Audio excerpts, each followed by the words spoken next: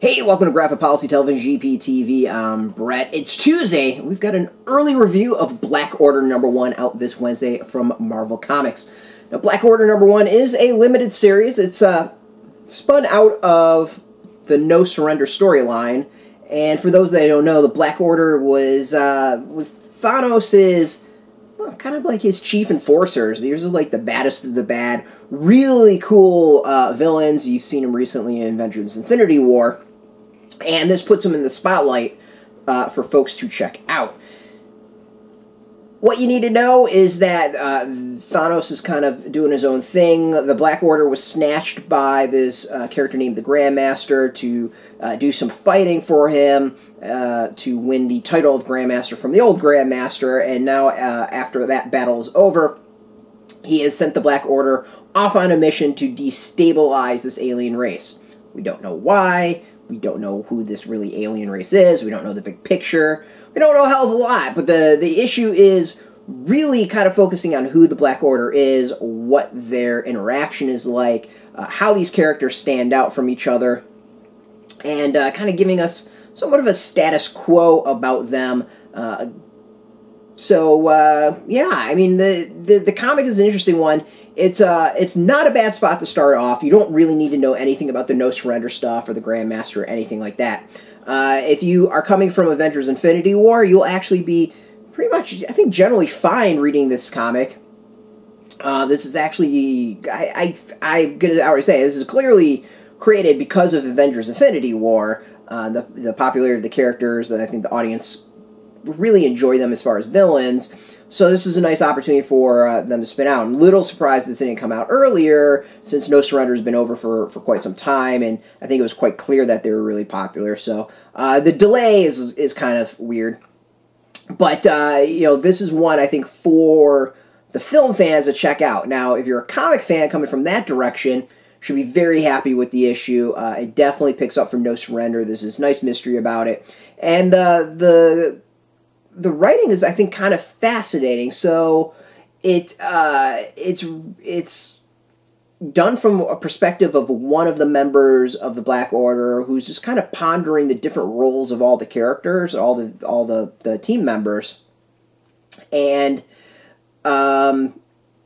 it's interesting in that it puts them in perspective and allows us, the reader, to clearly understand who they are. It's a little bit tell, not show, but there are some aspects to it I think I hadn't thought of before when it comes to that. So that part was pretty interesting.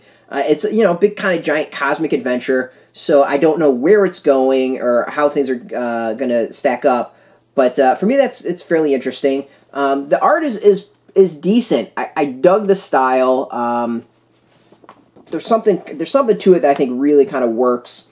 I don't know quite how to describe it, but it's kind of over the top. There's nothing that really jumps out of me as super crazy as far as like panels or anything like that.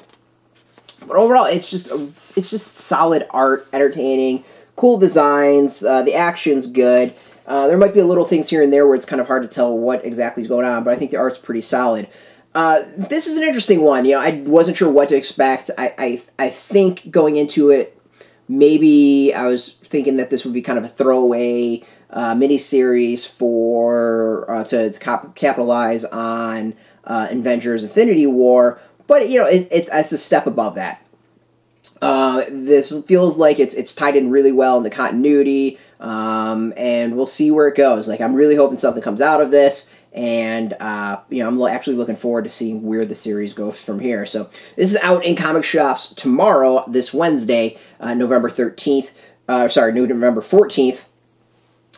can go get it in comic shops. As always, support your comic shop, first and foremost. If you don't know if you have a shop near you, we've got a link where you can put in your zip code. It'll tell you if a shop's near you. No shop, no problem. We got affiliate links. There are affiliate links, so we do get a small percentage of that. I do want to thank Marvel for hooking us up with a review copy. We always appreciate the support. It's much appreciated, and thank you for watching.